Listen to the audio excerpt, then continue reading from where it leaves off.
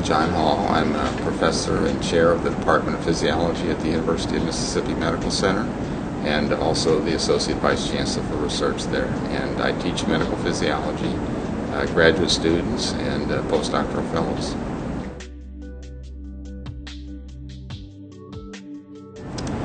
Well, it's interesting. I started off as a major in journalism and English, which actually has turned out to help me quite a lot. But I, like many people, ran into a really good mentor in the area of biology and physiology that got me interested in that topic. And then I was very fortunate to choose the University of Mississippi Medical Center for my postdoctoral training with Dr. Guyton, who of course began the textbook of medical physiology, and worked with Dr. Guyton for about 30 years before he died in a car accident in 2003. But began working with him on the textbook of physiology probably around 1988 or 89, and began with the first with the 9th edition. He had written the first 8 editions by himself. I think one of the only people to be able to do that. But I was able to join him on the 9th edition, the 10th edition, and then the 11th and 12th edition I wrote because Dr. Guyton had died in 2003.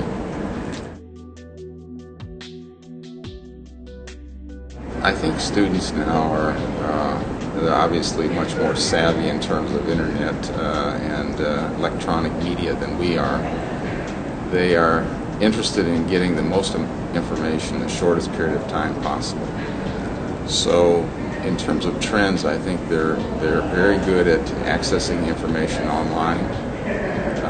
They don't want a lot of material that doesn't relate to their medical training. And so one of the things that Dr. Guyton, I think, taught me and also made the book successful was the general philosophy of not including anything in the book that was not essential for medical education. So when I first wrote the first chapter, this little story, the first chapter that I'd written, he said, "Okay, I'll look at it, come back tomorrow, we'll talk about it."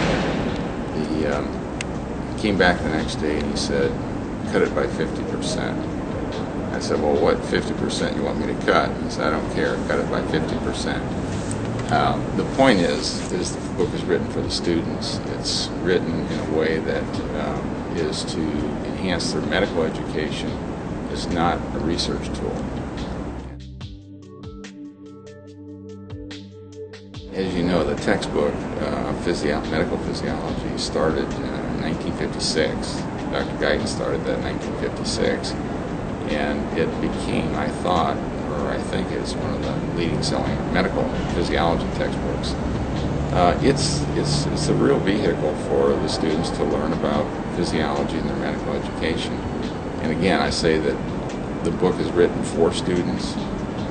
It's written in a way that we hope is easy to understand for the students, and it's written in a way that provides what we consider the core material for their healthcare professional schools that they attend, particularly medical students.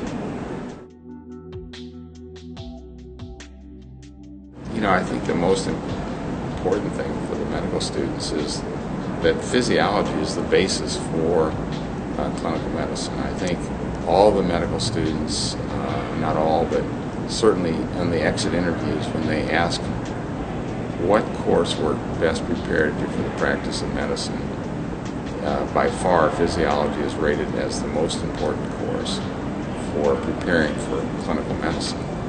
Pathophysiology really is medicine, and so physiology is certainly a core bit of information, a core course for medical school. So I think it's very important. It combines the elements of biochemistry, anatomy, and medicine, and so it is a key subject for the students to learn. In terms of their preparation for physiology, learning physiology, I think it's very important for them to read the textbooks that are available to them. I think many times the students will try to take a shortcut in not reading the textbook and go to class and think that they can learn all of what they need to learn in a short period of time that's available for the course, for the lecture material. I think the defining moments are three fantastic mentors that I had. And I think everyone who is successful, almost everyone who's successful, has a really good mentor.